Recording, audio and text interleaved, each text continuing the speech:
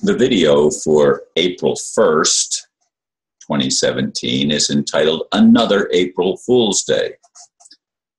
Well, my friend Steve Hart and I did not meet yesterday. The videos recorded at my talk last Sunday were not completely ready yet.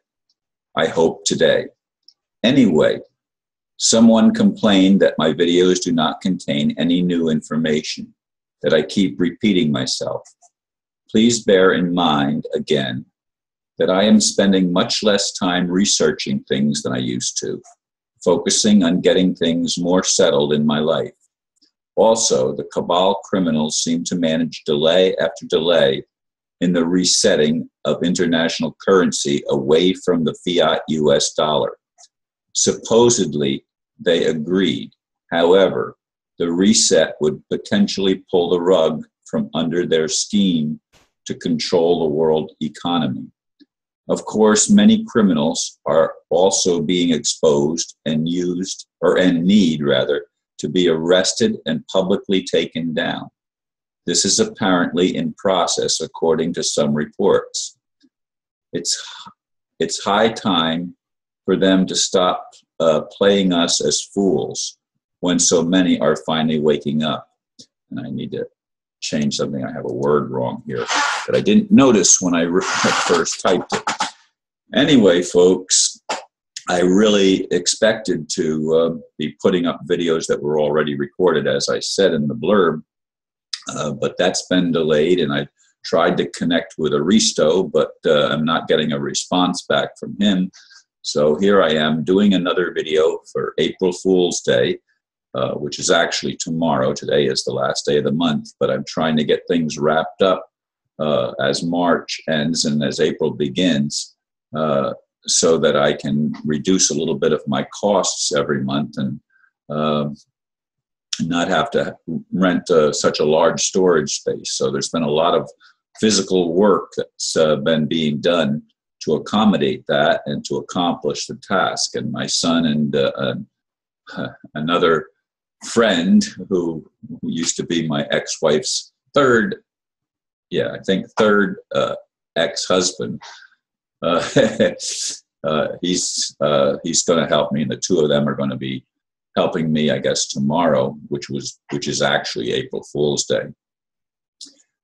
So that's what's going on in my world. And again, I continue to follow what people send me as far as Benjamin Fulford's reports and other things that are supposedly happening behind the scenes. But as those of us that have been following us have all realized, all of these reports, Benjamin's and others that are promising positive changes, keep getting delayed and delayed and delayed again and again and again. And that's the same with the RV. It's the same with the change in the political arena in the United States especially, but of course it will affect also the Vatican and the City of London and DC, because that's where they're the city-states again that run the world and have been doing so for a long time covertly. The Rockefellers are dying. 2 generations died. The deaths were announced in the past week.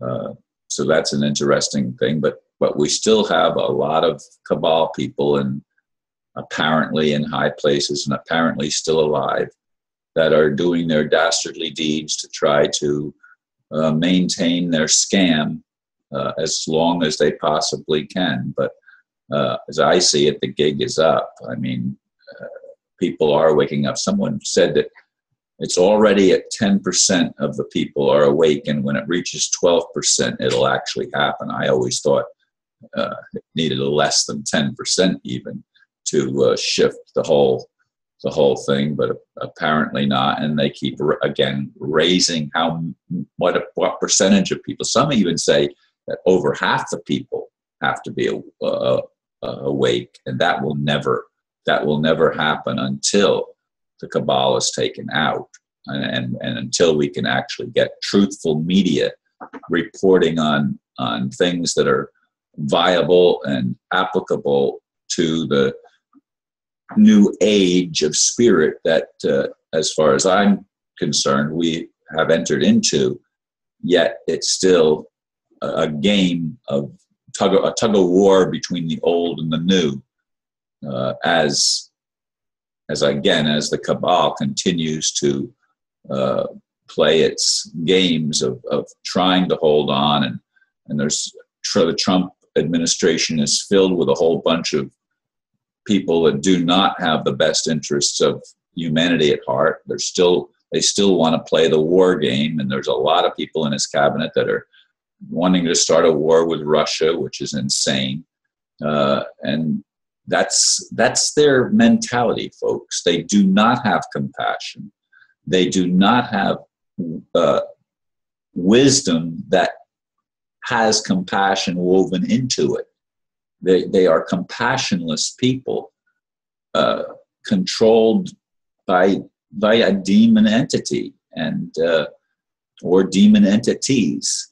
In any case, the world continues this April Fool's Day to be as it has been, run by absolute insane individuals that cannot see that love is the only answer, that we're not going to get out of our conundrum, our dilemma, until the people that have been pulling the strings, as it were, are removed from that position, and until people are put into the position of not only leadership but truth-telling, where the media no longer is part of the deception but becomes part of the answer. But it has to be a new media. It has to be a media willing to tell the truth, and that includes Alex Jones telling the truth about Israel.